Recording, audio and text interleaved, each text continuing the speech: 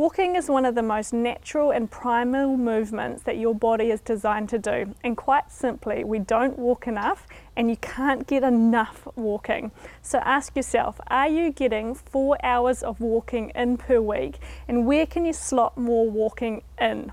So you might want to break that up into 30-minute slots throughout your week, or a couple of long walks on the weekend.